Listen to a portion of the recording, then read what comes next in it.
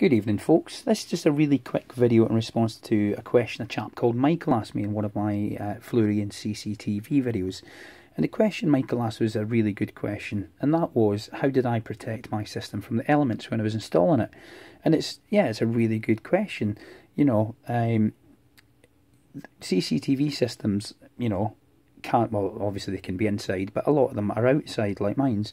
And you know, it rains, it snows, you know, all sorts of precipitation, fog, you know, mist, all that type of moisture in the air and landing directly, you know, water landing directly on our cameras and stuff.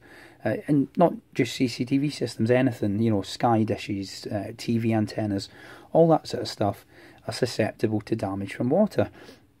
In terms of like coax from antennas, etc., you know, if you get water ingress in there, if it's a pure copper cable, or you know, even copper clad aluminium cable, you know, water and the acids contained in that water will eventually break down the metal conductors, and you know, the cable will fail and you will lose your signal for whatever it may be that you're using that cable for. In terms of CCTV, yeah, we've got water, we've got 2 amps at 12 volts can down that. Yeah, if we get water in there, it's going to start reacting, you know, the cable will fail, and you know, we will eventually have to replace that or repair it. And I'm almost certain you'll have heard the saying, prevention's better than cure, and of course it is in this case. Now, we're going to concentrate on CCTV cameras here, because that was where the question was asked. But yeah, this is a typical arrangement on a lower end budget CCTV camera. You know, we've got the camera itself on the mount, a short fly lead with BNC and the DC jack sockets. And yeah, when we're installing that, we want to protect those from the elements. Now, we can, with all the best will in the world, install it in a location where it's going to avoid getting rain, etc., directly landing on it. For instance, on my property, you know, I've got it mounted in the soffit boards under the roof, so you know, there's going to be very limited rain actually directly landing on the camera or the connections itself. However, I do live next to the sea, and that comes with various problems. Obviously, the salty sea air, which again can corrode, you know, metals much more rapidly than you say, you know, further inland. But also we do tend to get a lot of fog and mist, and that, like I say, can cause its own problems. So, prevention's better than cure. How do we do it? Well, there's various ways we can do that. The first one, and the most expensive option, is to buy a more expensive CCTV kit. Now, what you're going to get with a more expensive CCTV kit is maybe a bit better build quality on your box. You might get slightly better cameras, but if I'm totally honest with you, the likelihood is it's exactly the same sensor module inside a higher quality casing. That's really all you're going to get. Maybe some better quality cables, you know, such and that. But you know, to all intents and purposes, there's no real difference between a more expensive and a cheaper CCTV. It's just more about build quality, more than anything else. That's my opinion anyway. But what you will get in a more expensive kit is you will get purpose-made, or not purpose-made, but you know, specialist waterproof connectors that you don't need to prepare yourself. You know, you just plug them in. They've got a waterproof gasket on there, and you know, they will do the job. So if we're not going to spend extra money on a more expensive CCTV system, we're going to have to waterproof those connections ourselves. So options we've got for that, well, we could use good old PVC electrical tape, insulating tape, and you know, that will work for some time. I wouldn't like to put a time scale on it, but the thing is with PVC electrical tape is, if it's outside, you know, it's getting cold in the winter, it's getting warm in the summer, you know, that constant thermal expansion and contraction is eventually going to break down the adhesive on here. I've seen it before, you'll have seen it before.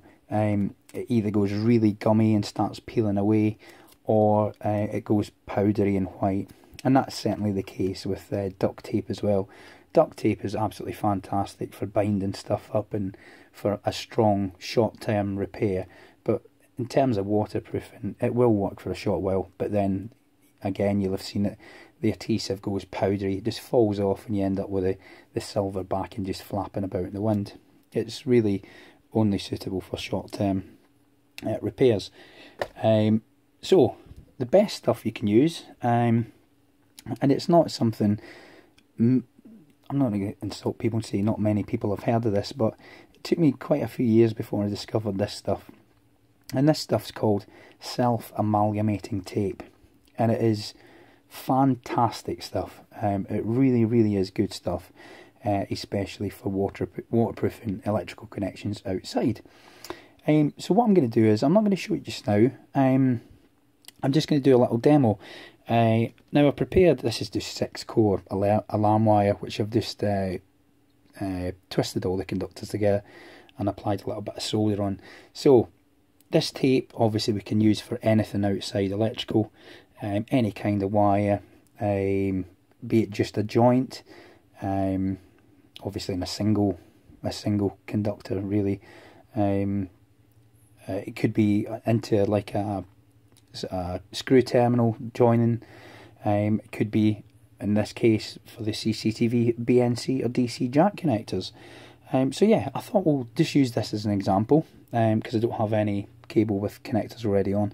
And yeah, I'll show you how this tape actually works. So, how shall we do this? I'll just place this on here actually.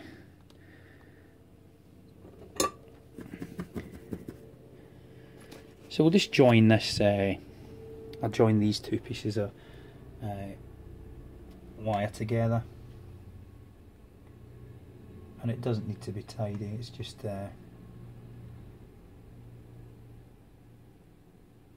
give an idea of how the stuff works.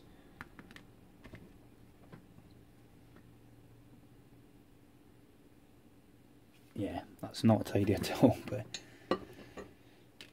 so there's a joint, not perfect, but you know, it's just representative of two pieces of wire being joined together. And what we do is we take our self-amalgamating tape. Now, how this comes is it comes with the tape itself, which is a sort of rubbery tape. It's not sticky at all. Very, well, possibly very slightly, but you can see, you know, it's not sticking to my finger there. You know, my finger just comes straight off it. And it's got a backing tape, which, you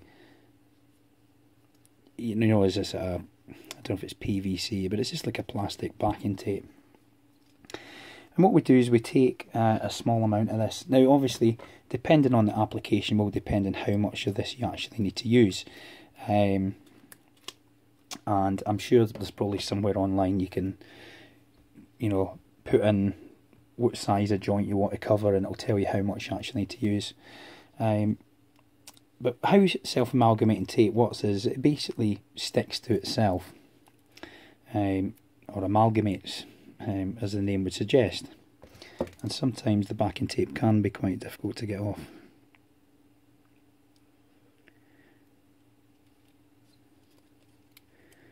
As you can see. So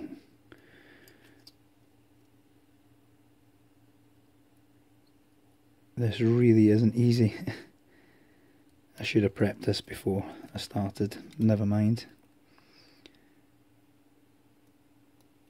Okay, here we go. So there we have it.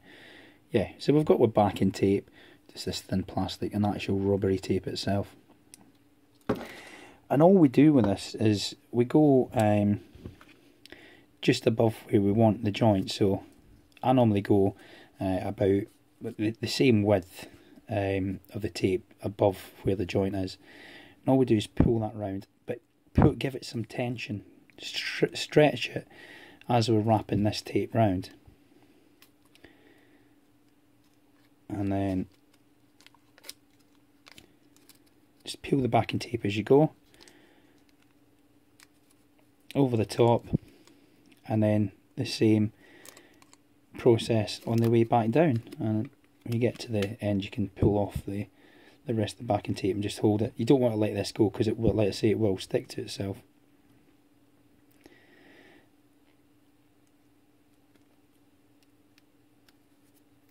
And there we have it. You know, it's not the tidiest joints, I'll give you that. But what this tape does is, like I say, it amalgamates, it sticks to itself.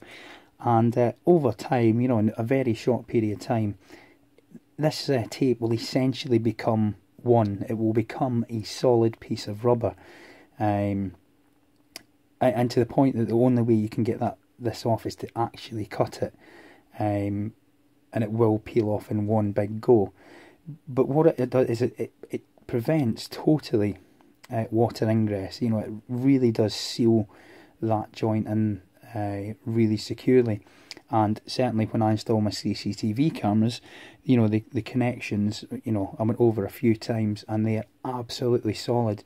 They won't pull apart because they're held in, obviously because it's rubber, it's springy, if you like, so that the connectors are actually being pulled together. And like I say, it becomes one piece of rubber, totally solid, totally impermeable to water, and it will never ever break down. You know, it won't perish. Most of these are silicon based. It won't perish. What do you call it? It won't crack. It won't do anything. It will just remain nice and flexible, nice and waterproof, for as long as your equipment's installed. So yeah, I just thought I'd do that video for Michael and show you what I use. It's called Self-Amalgamating Tape. A roll of this will normally cost you, if you get it on eBay, maybe £2 or £3 for 20 metres, something like that. But you don't need a lot of it.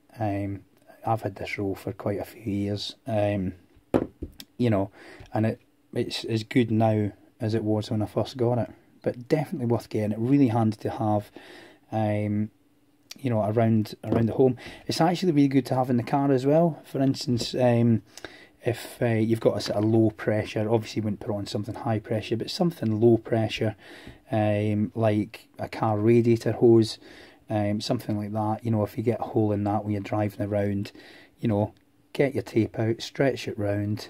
You know, it's going to bond itself together, and it's really, really strong. You know, and it will get you home if you've got a hole in your radiator, for instance, in your car. It's really handy to have knocking around, or just in your toolkit in the car. So, I know I've been rambling on slightly, but yeah, I hope you found that useful. If you did, give us a thumbs up, and if you enjoy my videos, please subscribe. Anyway, until next time, take care of yourselves, and I'll see you soon. Bye bye.